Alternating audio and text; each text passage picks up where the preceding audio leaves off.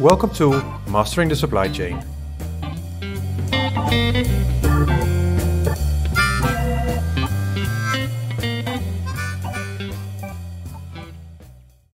Exploring the fundamentals. Hi. In this video we are going to look at the integrated learning approach, which is the foundation of mastering the supply chain. The integrated learning approach is based on the principles of experiential learning and the learning cycle as developed by David Kolb, among others.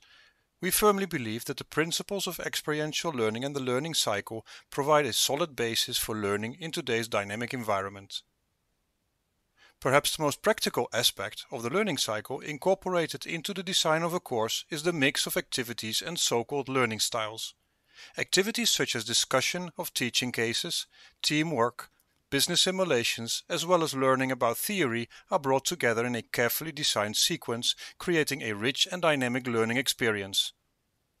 In the integrated learning approach, we obviously start with the learners to whom it is dedicated. On the basis of this target audience, the generic goals will be made specific by defining the learning objective, designing the course sessions in detail, formulating the overarching storylines, and fine-tuning course content and methodologies. We have dubbed the overarching storylines for mastering the supply chain as the stories of what and how, and simple but not easy.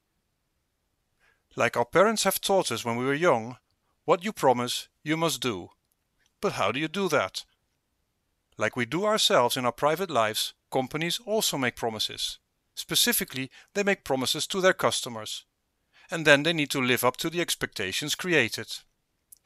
That's the fundamental question addressed by the story of what and how.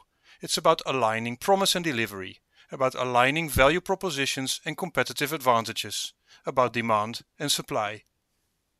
As a central conceptual framework, we have chosen for the so-called MPCIO model as developed by Visser and Van Goor, where the M stands for the market and the letters P, C, I and O reflect the building blocks of a supply chain solution. To this we add more detailed aspects of demand and supply, both static as well as dynamic, thus enabling us to successfully understand and manage supply chain characteristics under different environmental situations.